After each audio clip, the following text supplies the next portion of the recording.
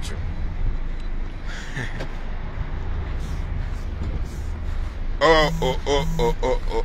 Oh. Tell me to quite na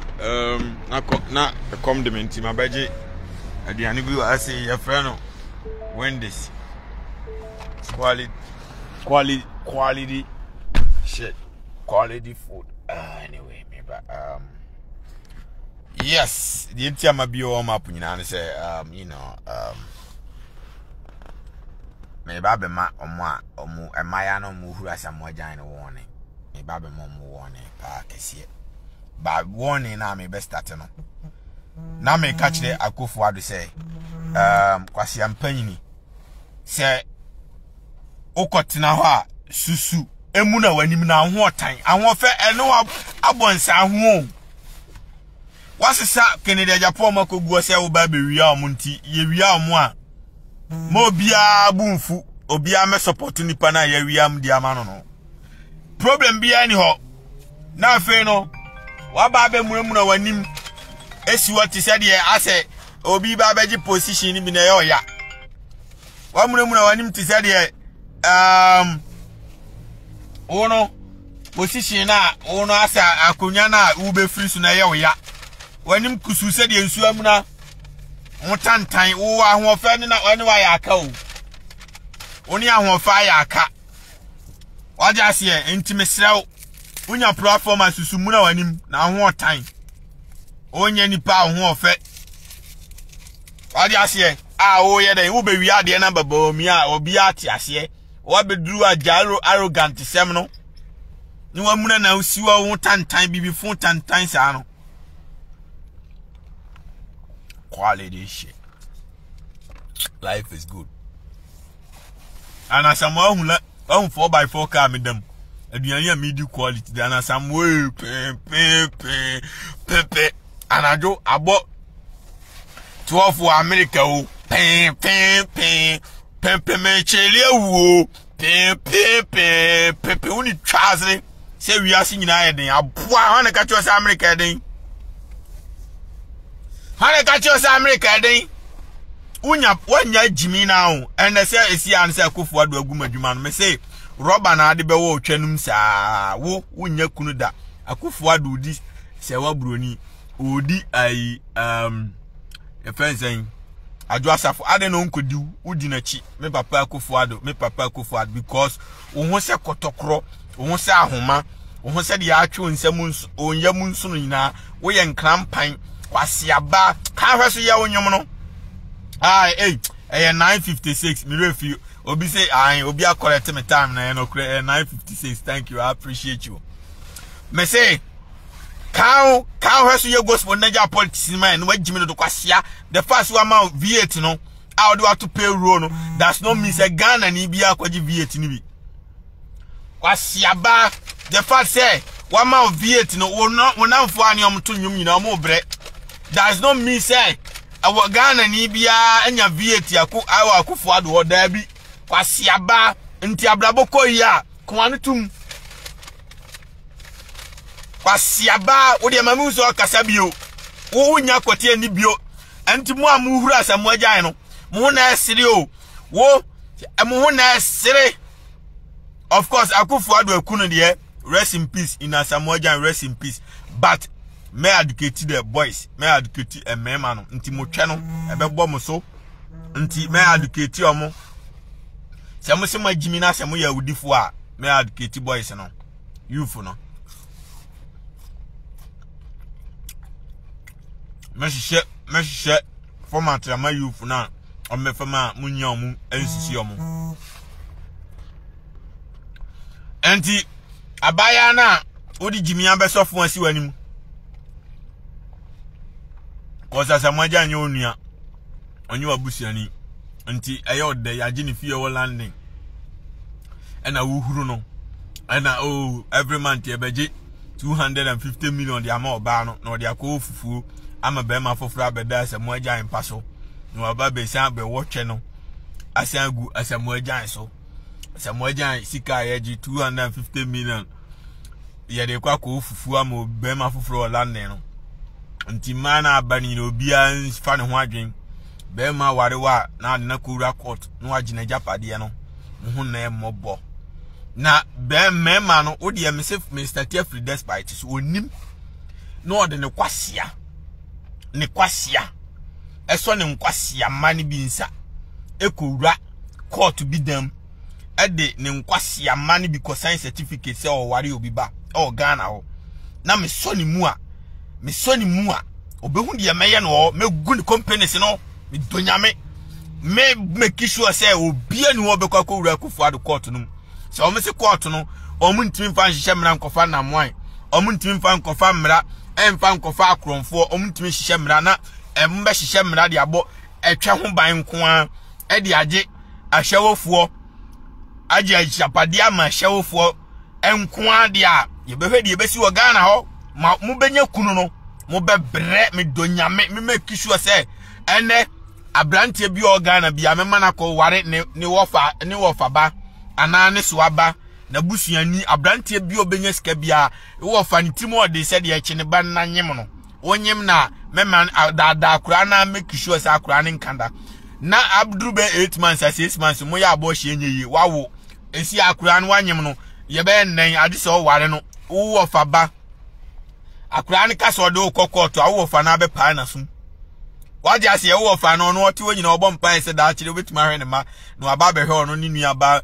emana ka ho enti odo na busuani no wo ye den wontimi fa nkura court da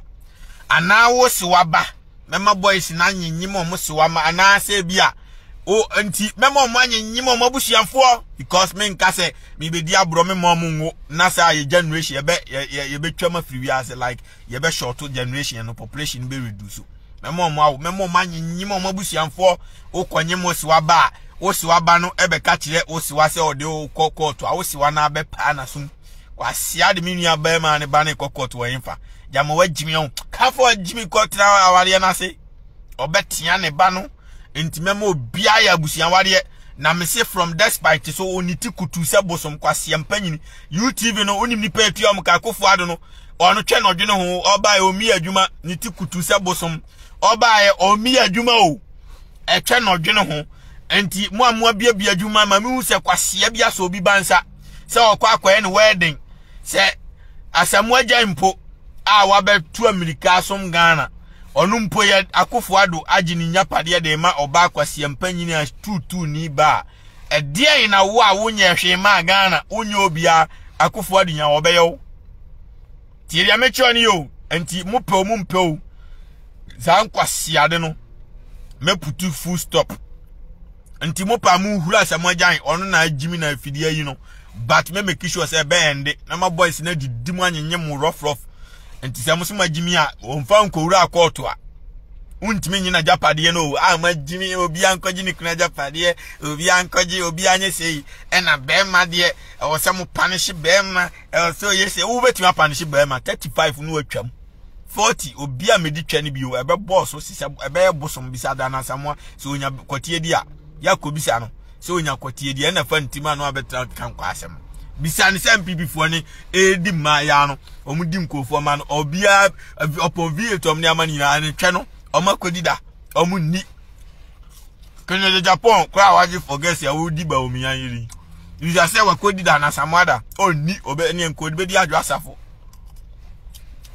mbo bomere wase jana Asamoah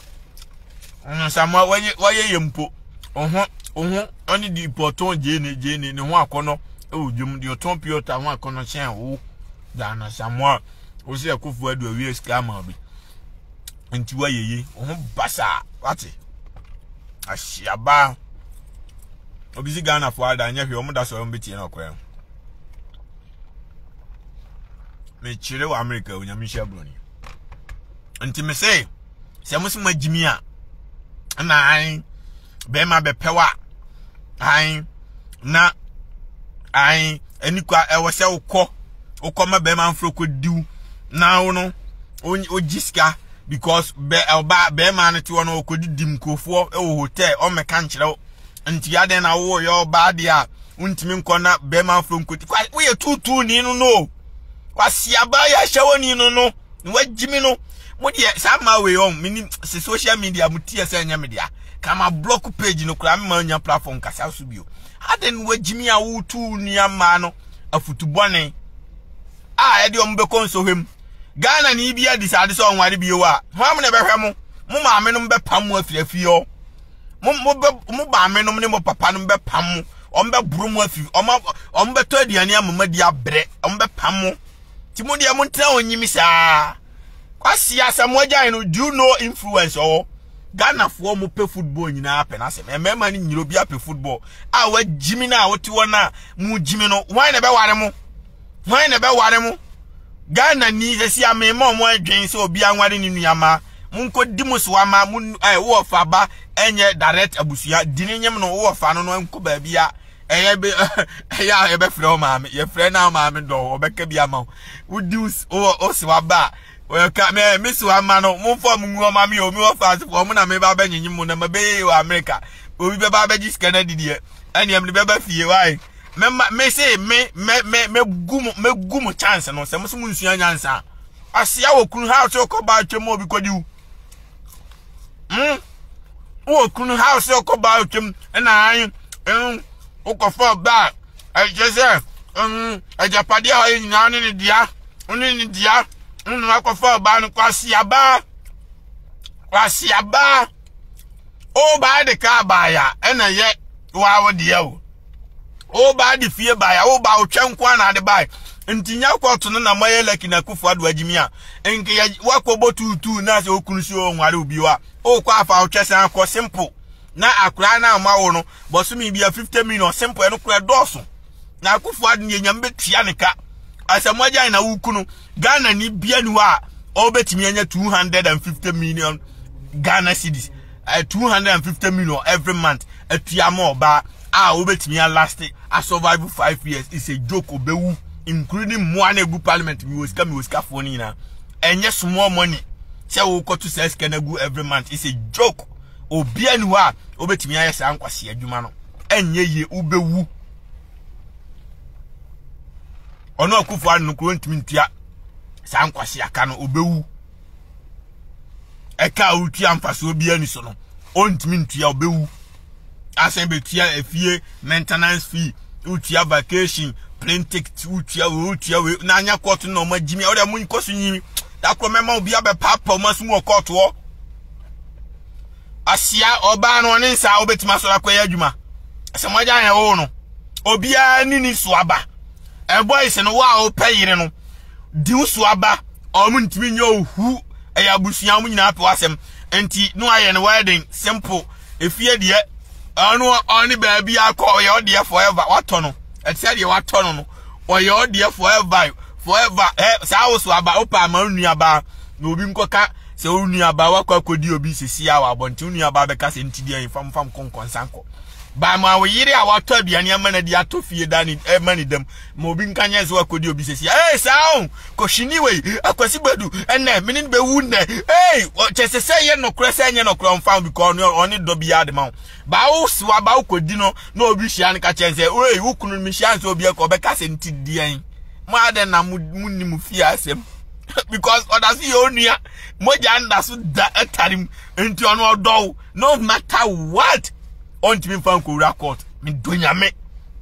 wan hwe oba na ono abeton ji na akohwe no ena wan hwe oba na wo so na abehwe no ena wan hwe oba na wo fa na abehwe no you think it's a joke obi ani ni wo fa ase enyem no mesi mu me decode me mama bre fucking se mo jimi pasia mu nsuya nyansa put your shoes kwaji obi aja pade ya koto makers e di akoto aduane ama ba ma foforo na adi na kwasi abanya kufu an mayele kienya na onu twa hu na odwene a ayamiti na se no mkoye Tamina Mohammed wa yade edi microphone ma wan kodi Kennedy Japan atem eye sa na mepe no na asundua ba but mesero enko na oni Kennedy Japan be mi mama fo ni nkoko ntokwa bio na wo level no e wo so che omu bebrebe o because omukoti no Kennedy Japan okoti ukowia na di ye okodi obi kunu eye omu hunu se omukunu ni Kennedy Japan obi baby daddy no ono wo ye omu oni omawo no omu baby daddy no enti nkoko ntokwa social media na me nso mu bio na obi a wo ye oba ware fo ko wi akote di a wo ye ni di cool like your friend sneaking links any kwase obi ate o line tie dia me chọ na wa jimi no enti nkoko social media bi o na me nso mu sesi Bawumia kodi abaya bi a wo right say wo kokko ni ba abaya no kokko because Bawumia ye odia sana Kennedy Japan baby mama tiza adu asafo ono ni se Kennedy Japan endia omo makika hon kwasiafo baby mama fo be 20 na aka nya Ghana kura no magimi a kwase mpanyi na ne koti ni breaki nko e de yam mpanyi ko fa juju ni so me mpanyi a wa jimi no bi a ono baby mama no Oromari can qualify to be a presidential candidate. And Ghana Jimmy Bibi Jimmy on the post, no when you say, I will my rough when you post no better. Or the scanning Abel Pito. A man, once young sound, won't be fucking. Moody 30 years a much 45 crowd and answer, and I say 40 dear. And one no, and you didn't want him no. This also only Bema this 60 years. I feel crown over what Biza Canada Japan. When I'm 70 years old, I could follow. What I'm saying no, I already did. I do a safono. Bisan so was saying already did. Sewa Brunino or 90 years. Where we Sewa Brunino, I'm 30 something, 20 something. I was saying. Odini Yamumba. To the amount young answer. Made the good boys and ironing. Obia me ware o de me se despite of our fan kwasia enko ware obi ba ema ne man kwasiafo no onima despite ukọ ware obi ba ema oba na o mfa ni nwura court bia to snap ne petition come na busiam for simple na call baby omu oja ware on sisa ne kuku ne no kaka no nko ne baby anim na ma obi baji UTV no ama bi baji this way no efru nsema kwasia o ahia oni nyina na me de wo map di watem ehia oni nyina nam de wo map di watem se mo mfa nsua nyansa kwase Asamoah gyan no oye icon asenka no matter what judge for one protect no because we dey bo adwaman a ede ntina wo no adwaman fo no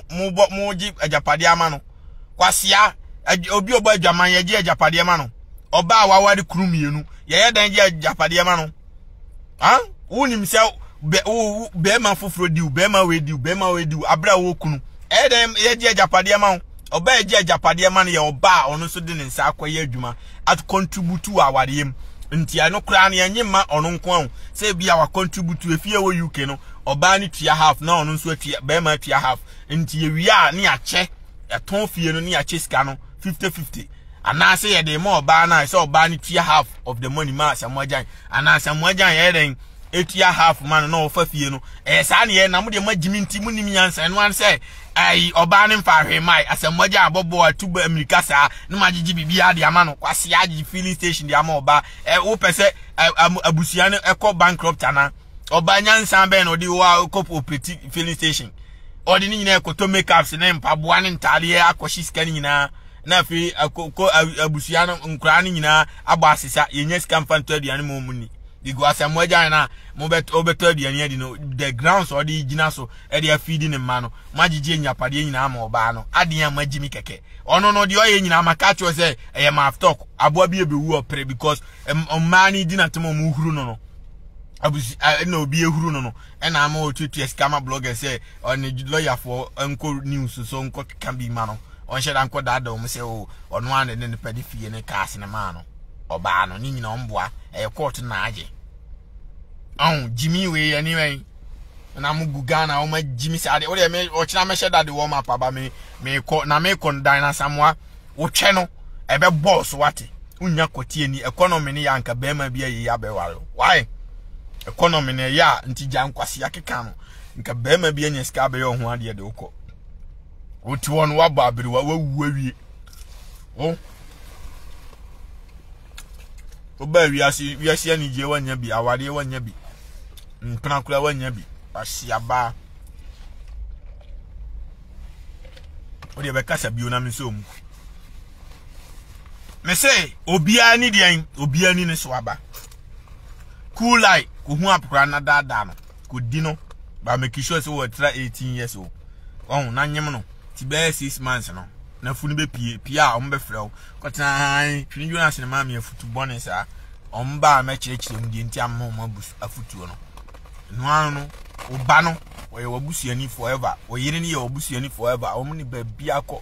se even obi e wa abonten me o yire ne sika se o mekun kura o be ba ka kyerɛ se kwase bi pese okun o sika de maami ne ye nyi sika ne nkyeni maka chense o pawasem unua no no ntimi ni ubo na me nua ma mitimi pai na sum ade che na ni refi kura asem abono no asa anu anua ndi abrem abebo me puno mo di anda e ready o ye a o de bo be poison one farm poison so a on fa di ane me ana on kasa ana o frɛ ne maami aka che na ne maami atunefo ana o frɛ obi o ka say easy on you think it's easy ba unua ba o pa abona sum o be sa ai na me nua ba timi jime ma bono 30 minutes na nu refi no asa ko sam no me kosi aba ni refi mi nua no ka si awdo me so aba o jime ma tia no mi so aba ba ya me tia no me hu an so asa ko no ani ane abrame ya ma bona o timi ya ma enso me so aba yi mada kura no asan be da me so no odin ti abeto me so me say no bi amebo no na asa ba o say ai me dey jaisa no san da ho enti abonti so ni a nka me bo no nka ne ma me nka ne na fufuo nyina afro mo na kwa no bu a obo me awale ba kwa mba awale ba 2 seconds ya no apartment so 2 seconds me on kan che me so akra say ona bra Jonas abom yo na bibisa o on kan hu Koini brand me o film o de me ka zan to ka say joke enti me hihye adwuma gu mo so bia busuan ni sika ne be ko despite me man manachi wachichi ni so amane wo fa asefo e man de amane ma e mana ware me dunya me o de despite o de ntie me ahia kwaku oten mo ma no mo be chi mo busuanfo na mo ma ware skafo o Ghana nyina me ma obi aware na busuani o de obi kwa onkoye we na me hwe na wonya busuani wa busuani ma ware me gu no ya mama jimi o de man me panish mo foke me donya o de asem so ma jimi mo nko huru Asamoah jan ni sa mo kwa mo ma akufo an me ba di mo twa na ma mo ana mo papa ana judges fo nkwasiafo na hye nkwasiamra no o me di mo obedi mo twa na ma mo peace out some so ma jimi on ye ni mo be wu o Ghana on kwasi asema akwa kromfo wia nipa na mo agrada na mo ntimi nye emra wo court nkofa no jimi sem we ani wan tutu ni yaji ajapade ma no asia semachi o se star esi ji ajapade o ban the document aba me contribute say why abaya mo nkosi wo I contribute zero amfa bia ma Asamoah jan na ahwe na atobi bia ma no bi o bi Asamoah jan na ato ama Mosima Jimmy. Peace out. Me ko abrofo na. Ya mbetu amoka. Yeah, me drink you me was Sprite sia say me was drinks sia. I'm enjoying being rich. Me was fries sia. I'm enjoying being rich and I'm sad that me last week me sini me am hit wom bibia o. I'm chilling down somewhere there say na no. Kwasi America no. If you can never make it anywhere, you going to make it here regardless. Sia, my say chum. Oba bia nya sika ni wiada cause me fan ku record bia mu me di made asia because me kwasi ama Asamoah jan awi obi ani ho be ma me man 20 million a month da o kwasi awo ba nyansa bia ni mo awade e was 0% ma be ma faso obi Asamoah jan wan ko ware ankasa me woni ha obi a wi as bi oda kopim tam obewu awade was 0%. Opa bisa ma 2 million. Say what is the benefit of a husband? A obenya wa awade mu onya asim bianka apart from say bia nkra no so wo koja awade e beje o mama no nti ade our benefit wan a benefit bia ni mu ma be ma nti ma se akwasea unya obi anu adi ni free na call baby no atwi ahon kana akoma fa be serious no ma meju ajapade nkodwedwene kwasea bia ba ho bye bye peace out in appropriate time no woman beba nyame show bibia so abeti o de despite mo jimi na mo hu o kwasea wedding no o de o mehu de me yo siafo o de stupid people you think it's a joke then I'm sorry it's not ema no mo si mo agimi a mbesi anya nsan by for mo am beto rubber ne be ware mo de rubber be wo mo twanum sa anopatu anyime Samira Mohammed